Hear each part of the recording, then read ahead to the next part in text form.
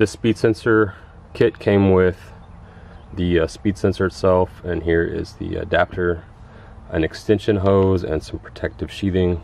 It's got this little plug here that will go in the main grommet, and then a couple of zip ties.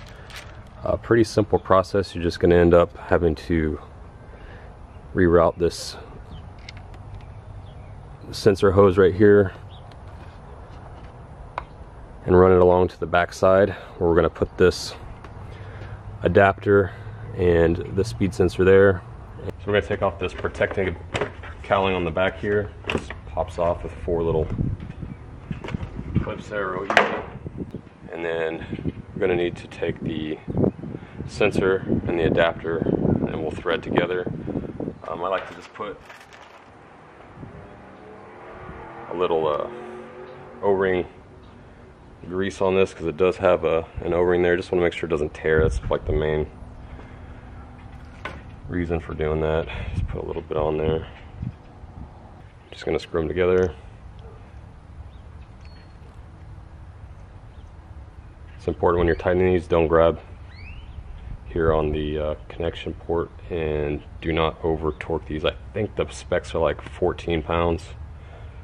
So with that O-ring in there, doesn't have to be crazy tight. The connection, or I should say the mounting hole where this bracket's going to mount, it's going to be here. I think this is like a 10 millimeter head. It's going to go right in there, and then it's pre-wired right here. Got the wiring adapter. You have 2 back here. One is for water pressure, and it's labeled with a W, and then one's going to be your speed sensor wire, and it's labeled with an S, and it'll plug in here. So this is your water cooling pressure port, and you can do it either electronically using this, or if you want to do it manual, old school way, running a hose, which is what I'm going to do. Choice is yours on that. So anyways, I'm going to get this thing torqued down correctly, and then I'm going to get it installed. So I've got it torqued down. I'm just going to use this applied bolt. It does use a 10 millimeter socket. Once again, do not over tighten this. Just has to be snug. Use a little thread lock in there too if you want. You're gonna pull your, let's see that plug adapter there, and line it up just like that.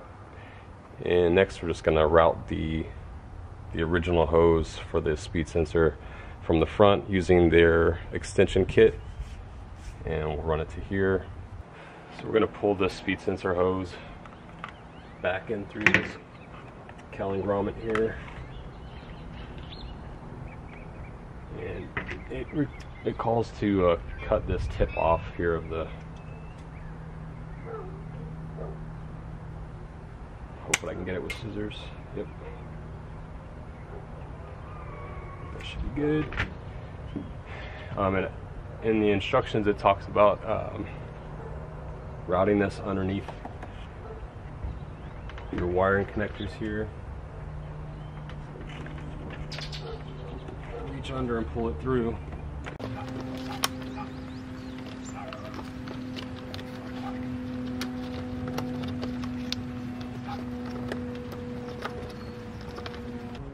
There's like a plastic arm there, you just kind of wrap it around that.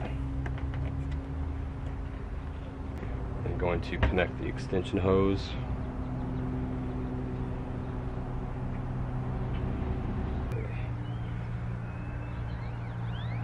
Just like that.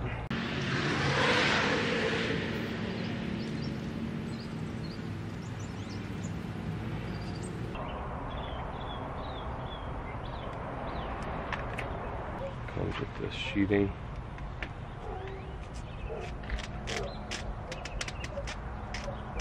Okay, 4 hours later,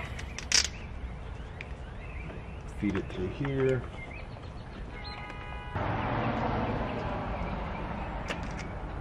So I'm just going to bring the hosing up here,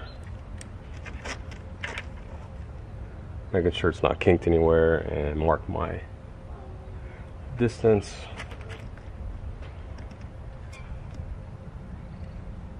Cut that hose.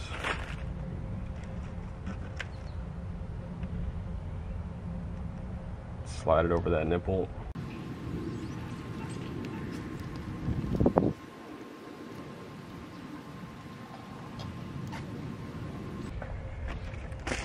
And use the last zip tie and get that tight. And that is it, we'll be done.